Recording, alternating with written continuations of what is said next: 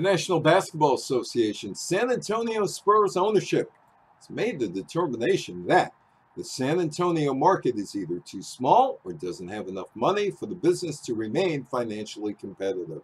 Spurs ownership is ready to expand the market by at least 80 miles by playing 2 home games during the 2022-2023 season in Austin.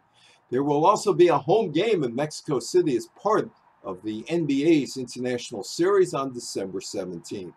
The Austin games have caused some concern within San Antonio among some people and might be the first step in a possible relocation to Austin. After all, in 1972, the owners of the American Basketball Association's Dallas Chaparrals loaned the franchise to San Antonio investors for 3 years.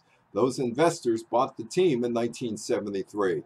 Austin has a new arena that opened on April 20th, which was built on the University of Texas campus. Spurs ownership has a lease with San Antonio to use the city arena through 2031-2032. Relocating from the arena before 2032 would cost $84 million. The Spurs franchise will play 37 games at the city-owned arena, 1 game at San Antonio's Alamo Dome, and 3 games outside of the market. Those 3 games are designed to widen the team's marketing footprint.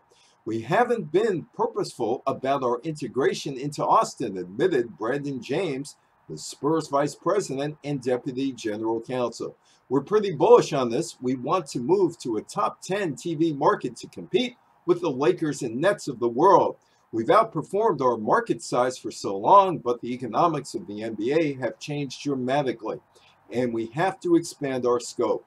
San Antonio is the United States' 31st biggest TV market and bigger than just 4 NBA markets: Milwaukee, Oklahoma City, New Orleans, and Memphis.